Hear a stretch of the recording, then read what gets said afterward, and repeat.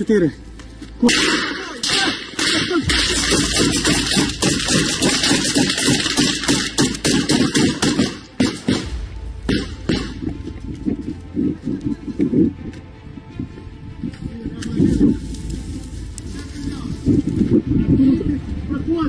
Good afternoon, friends.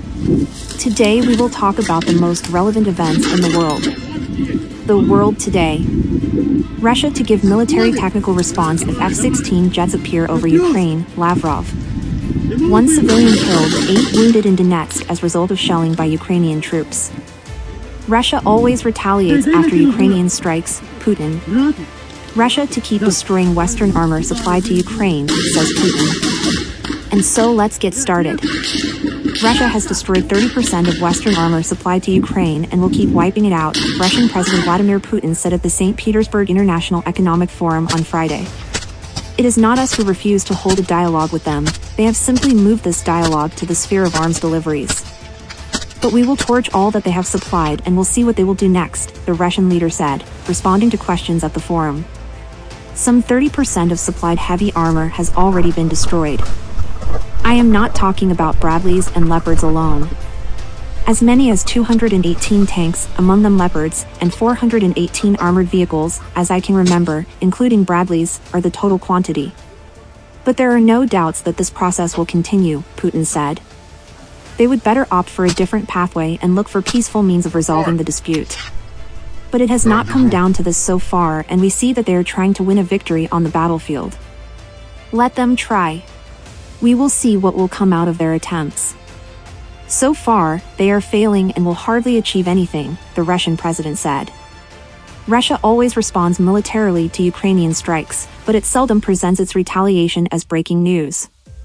Russian President Vladimir Putin said on the sidelines of the St. Petersburg International Economic Forum on Friday.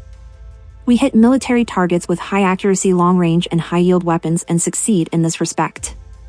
It's enough to see arms depots, warehouses and barracks housing personnel, including foreign mercenaries, destroyed. There always follows a retaliation.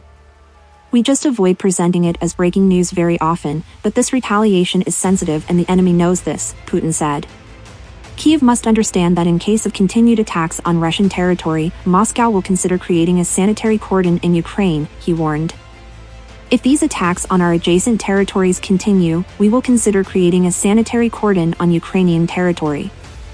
They just have to realize where they are heading for, he said. The St. Petersburg International Economic Forum, the largest annual economic and business event in Russia, is running on June 14th to 17th.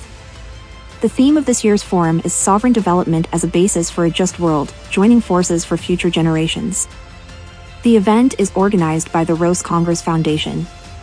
TASS is its official media partner. 1 woman was killed and 8 more civilians were wounded in Donetsk as a result of shelling by Ukrainian troops, the city's mayor, Alexei Kalemzin, said on Friday. A woman born in 1953 was killed, women born in 1954, 1958, 1959, 1967, 1983, and 1984, and 2 men born in 1978 were wounded, he wrote on his Telegram channel. Ukrainian troops shelled Donetsk's Kirovsky district on Friday.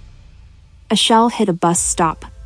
According to acting head of the Donetsk People's Republic Denis Pushilin, shelling was conducted from HIMARS multiple launch rocket systems.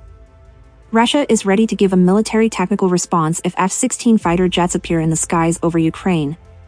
Foreign Minister Sergei Lavrov said in an interview with the RT television channel on Friday. Of course, a military technical response will follow, he said, responding to a related question. Lavrov added that Russia had presented a very serious démarche within the framework of the UN Security Council Panel Nuclear 5. In connection with the possibility of F-16 aircraft being prepared for transfer to Ukraine to carry nuclear weapons.